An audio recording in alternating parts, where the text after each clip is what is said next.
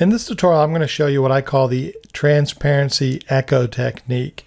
And the idea is that you have a main image and that you echo it and then you make it somewhat transparent. It's a great technique to use to create a visual richness to your screens, to your slides, your e-learning courses, without having to spend a lot of time. Where it works really well is, one is you may have too much white space, so you want to kind of fill it up, but you don't want to get in this trap of just putting a bunch of decorative images. So you want to fill it up with something. So you want to have some sort of design to it, but you want it to also be contextual. So this is a nice way to keep that context. The other thing is it allows you to bracket the eye. So for example, in this case, this right here kind of blocks the eye, and so it forces your eye back to the main content. So the way the technique generally works is you have a main object, and then you've echoed it and made it somewhat transparent. So in this case, we're using a character. Here we're using some objects. Here we're using the same character, but two different iterations or two different versions of the character. Another thing you could do is flip the image if you want it to look a little bit different. And then here's an example where we're using an illustration. So it's really easy to use. It does look nice, works great for start screens or menu screens. So let's go ahead and practice doing this. So I've got my main image here. So I've got this guy, and I'm going to scale this out a little. And what we'll do is we'll make these slides a little bit bigger so we can kind of see what it would look like. So we've got our guy image here. We're going to duplicate it. So that's the first thing we want to do. I want to make sure he's up front. So let's go ahead and bring him to the front. And now what we want to do is scale this. So I might actually move this off screen first, and I'm going to scale it up. So now there's no right or wrong. The best thing is probably make it as in your face as possible. So you may do something like this where you just are using the suit image, right?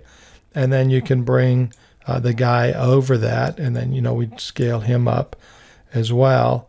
And then you just have to work around the transparency. The other thing is you could maybe do it this way. Now, one of the things you'll notice is the shoulder and the lines, everything works the same. So this is where using a rotation or flipping on the image works too. And we're going to go ahead and do that because I want to show you one way. One of the things with his face here, like I kind of like this when I was playing around with something like this. I might actually scale that a little bit more. So I kind of liked something like this, right?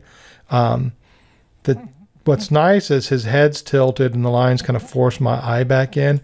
But if I use this image here, see his head's tilting this way, so it kind of forces my eye off screen. So this is where I might want to flip the image. So a lot of things you can do to kind of play around with that. So I've got my main image here.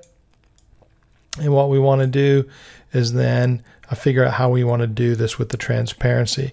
Now there's a few different ways. If you're using Photoshop or one of those tools, you can make the image somewhat transparent, play around with filters or whatever you want to do, and then save that out and insert as a PNG.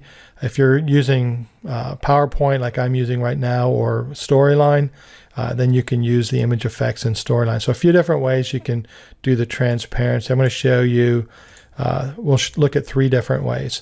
So one way is, let's make this a little larger just so it's larger on here. So one way to do that is you can go into the picture tools and you have this recoloring option, so we can just recolor it using the washout filter, and that works, and then you're done, right? So kind of play around with that. You've got some room for your content.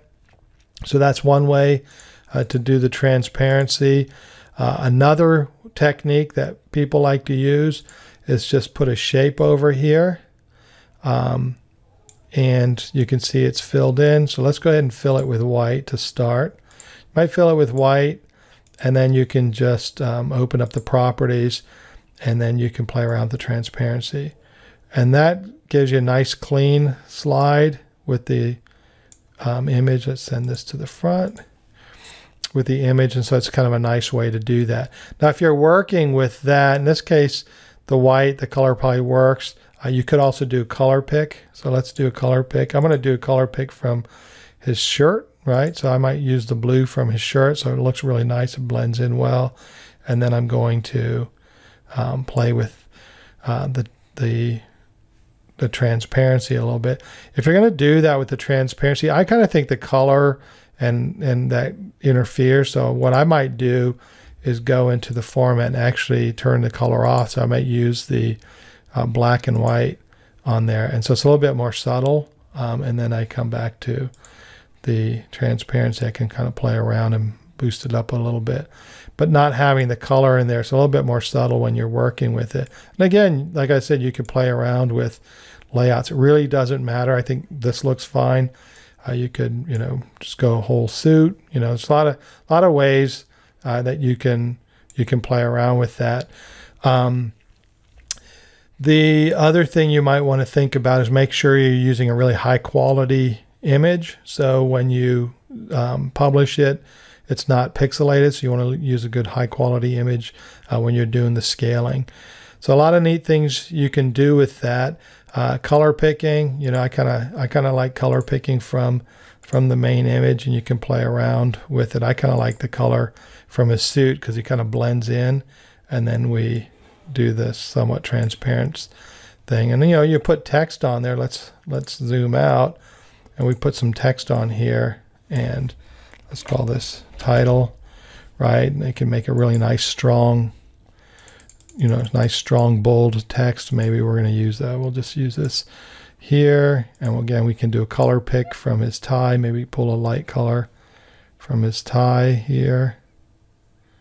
Let's use that, and so it works really well, right? So you can see looks really nice. So it's a nice technique. It's easy to do, and you get a visual richness without spending a lot of time.